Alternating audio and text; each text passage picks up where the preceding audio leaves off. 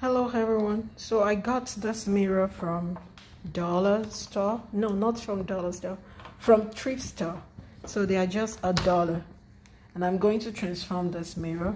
So the first thing I would do is I put a tape, masking tape on this, because I'm going to spray this.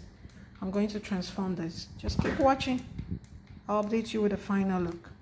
I'll be using the spray to spray, and I'll be putting some bling bling because I love bling bling so much.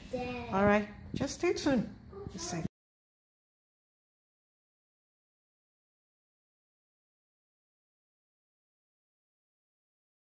I already sprayed this, and I'm just going to remove the tape and put some bling on it, and this will be ready.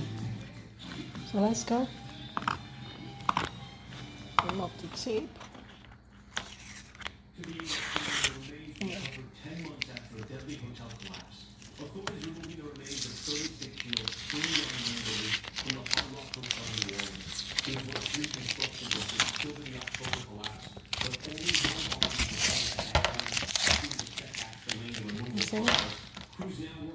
This is beautiful. So I'm going to do the same thing for this. So now I have this ready. All I need to do now is to put the bling. So adding some bling. I'm using this to add some bling. See, I'm using this. I'll be adding the blinks.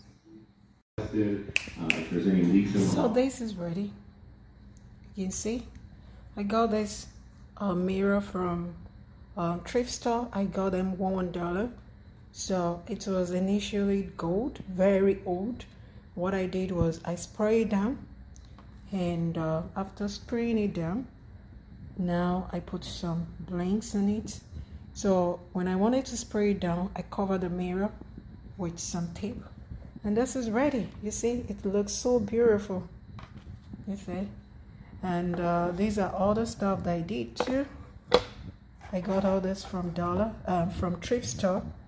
So what I did to this, I just put some shiny tape band around it, and I put some glitters. See, I did the same thing for this.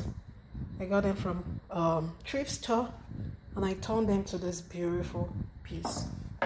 All right, it's still your girl, Cecelia Hall, just showing you how you can get some good things from thrift store, and you can turn them to beautiful piece that you can use to decorate your home.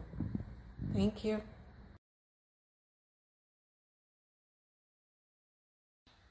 Yeah, but she just let us know so that we can arrange it. My $1 design. See? So beautiful.